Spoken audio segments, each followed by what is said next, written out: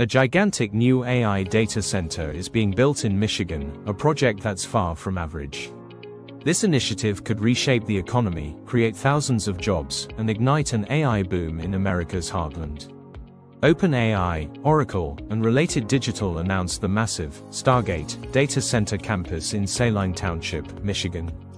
This is part of a nationwide plan to supercharge America's AI infrastructure, with over $450 billion in investment and 10 gigawatts of computing power.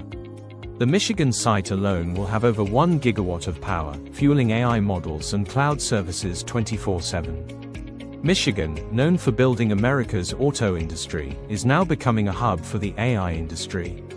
The 250-acre site will create over 2,500 union construction jobs, 450 permanent tech jobs, and an additional 1,500 local jobs. Construction begins early next year, so this isn't a distant dream, it's already in motion. The project includes a closed-loop cooling system to reduce water use and battery-backed energy systems tied to local power grids. This means no new strain on Michigan's electric network or surprise hikes on residents' bills, making it smart, sustainable, and future-ready. This isn't just one campus, it's part of a nationwide Stargate network with megacenters planned in Texas, New Mexico, Wisconsin, and Ohio. These sites will form the backbone for America's AI evolution, powering systems that will define the next decade of innovation.